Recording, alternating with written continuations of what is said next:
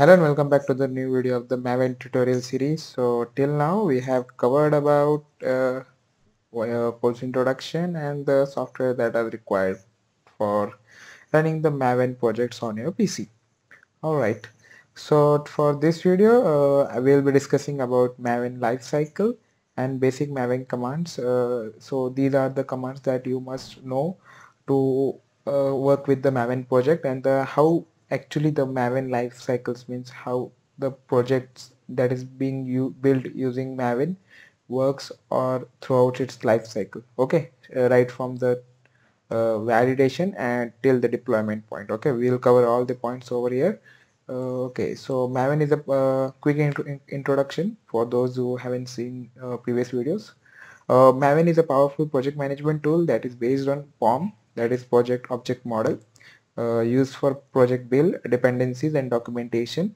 It is a tool that can be used for building and managing any Java projects. Okay, and Maven makes the day-to-day work of Java developers easier and help with the building and running of any Java-based projects.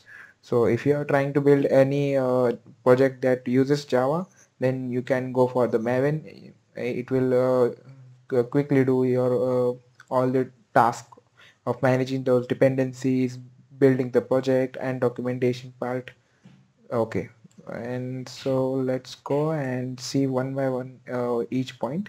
So first point comes is the default Maven lifecycle consists 8 major steps or phases for compiling, testing, building, and installing a given Java project as specified below. So these are the 8 steps. First is validate, compile, test, package, integration test, verify, install, and then deploy.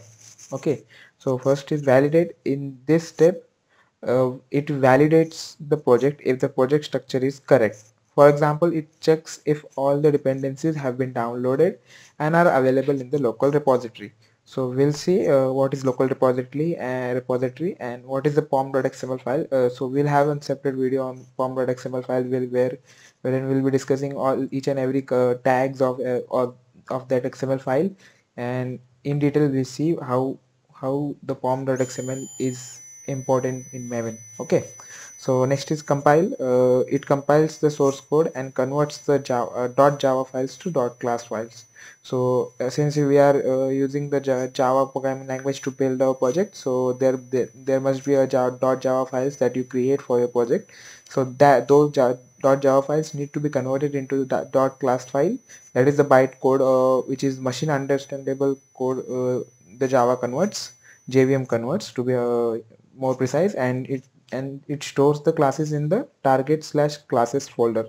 So this is the folder where all those .java files are converted into the .class files and got stored in the target, and then inside target folder there is a classes directory where it stores. Okay, so next is the test. It runs unit test for the project. So at this phase it will run the unit test that you have defined for your project, and we'll see how to define it and how to use it and how to run it. Okay, so package, this step packages the compiled code and in a distributable format like jar or war.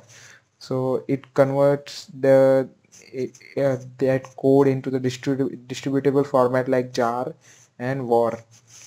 Okay, so integration testing, it runs the integration test for the project. We'll see how it runs the integration testing also. And where the next step is verify. This step runs checks to verify that the project is valid and meets the quality standards. So the quality standards are being checked in the verification step. And then comes the installation step. This step installs the packaged code to the local Maven repository. There is one local Maven repository where all this uh, packaged code is being installed over there. Okay, and then next deploy. It copies the packaged code to the remote repository for sharing with other developers. So last comes the deployment phase, where it converts the code to the it copies the packaged code to the remote repository, by using which you can share it with other developers which are there in your team or company. Okay, so these are some Maven build life cycles, and then we'll see how some basic Maven commands. Okay, so first come the MVN clean. Okay, it cleans the project and removes all files generated by the previous build. So when you do perform one build, it creates that folder, and when you again do some changes and you again build that project, again install that project, then it again creates that those folders again. So you using MVN clean, it cleans the project and removes all those previous build files. Okay, so mvn compile, it compile the source code of the project. Again mvn test compile, it compile the test source code. Mvn test run the test for the project, that those are defined. And mvn package creates the jar or war file for the project and convert it into the distributable format as we discussed above. And mvn install deploys the package jar file to the local repository. And mvn site generate the project documentation. So next is mvn validate the project's form and configuration. So as I told you, pom file, pom.xml file is the very important file for the Maven projects. Again, we see in depth with one separate video, so stay tuned. So mvn idea colon generate project, it generates the project files for the IntelliJ IDEA or Eclipse. So if you are using any IDE, that is IntelliJ IDEA or Eclipse, any one of this, so you can use this command.